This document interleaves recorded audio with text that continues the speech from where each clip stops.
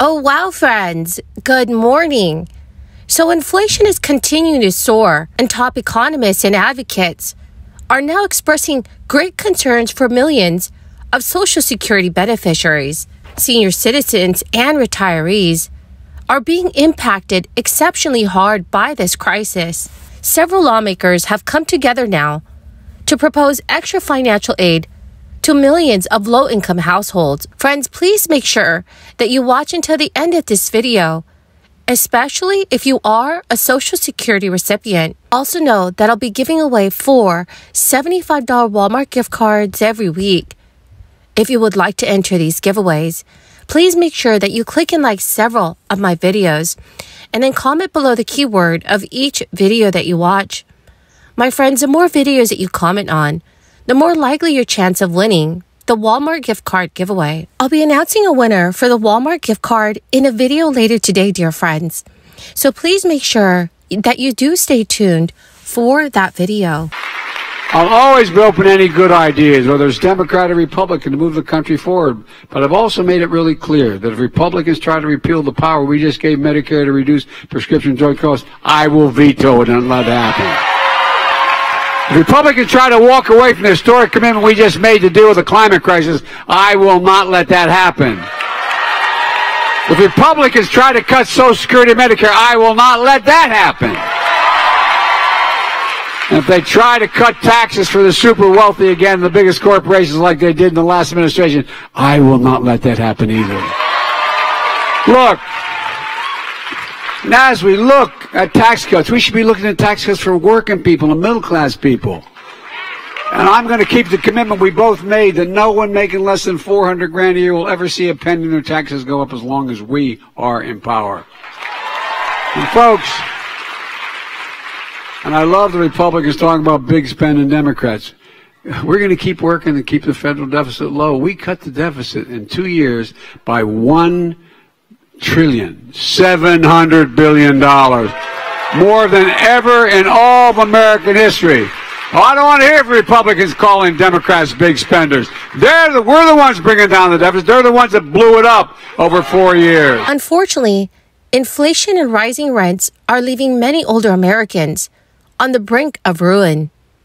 The poverty rate for people 65 and older rose from 8.9% in 2020 to 10.3% in 2021. According to Ramsey Alwyn, the president and CEO of the National Council on Aging, people who rely on traditional retirement income, such as Social Security, are having big trouble affording the basic necessities. And as a result, many older Americans must make hard choices about whether to pay for daily needs, such as food and medication, or rent. Others simply cannot stretch their money and must leave their homes. An upcoming 8.7% cost of living increase in Social Security benefits will somewhat help offset the effects of inflation, which was 8.2% for the 12 months that ended in September. COLA represents the payout increase that recipients get most years to account for inflation. If prices go up for the items Social Security beneficiaries buy,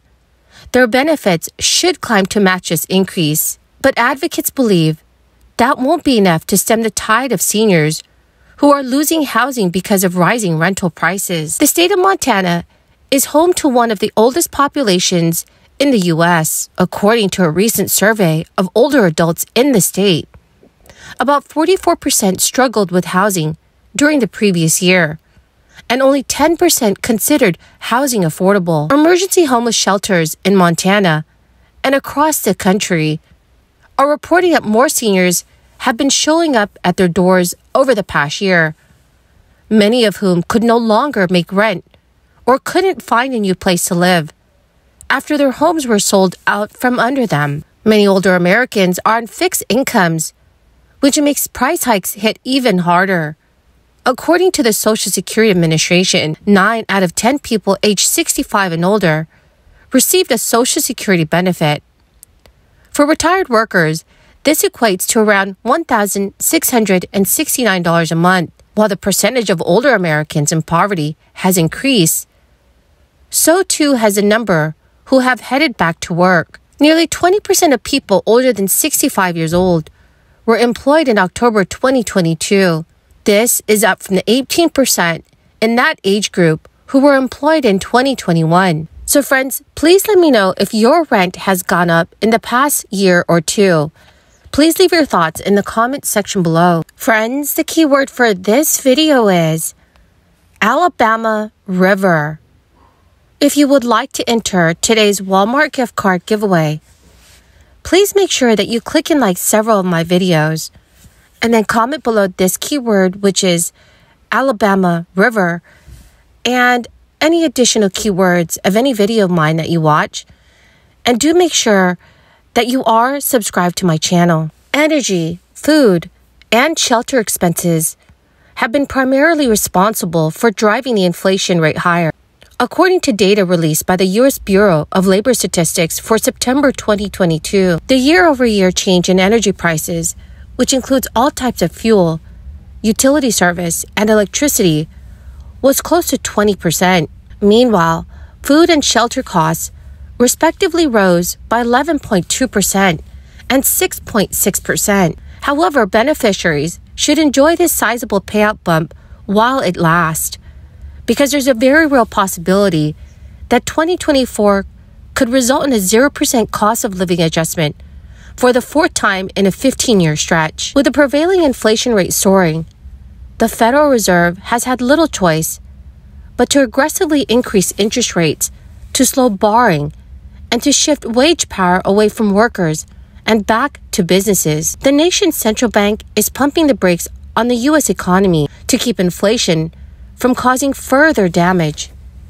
It is a necessary step, but one that could prove painful to Social Security beneficiaries come 2024. Federal Reserve officials welcomed the latest data that showed that inflation rose less than expected last month. They also cautioned against getting too excited by the data, saying that prices are still far too high. So friends, what do you think that the Federal Reserve should do to reduce inflation? Please let me know your thoughts in the comment section below. Well, my marvelous and dearest great friends, that is the end of my daily stimulus update video. Thank you so much for joining me here every day when I post a new video. And I truly hope that you found this information helpful. Friends, I greatly appreciate all of you who are staying tuned to watch my videos. I will be announcing a winner for the $75 Walmart gift card giveaway in a video later today.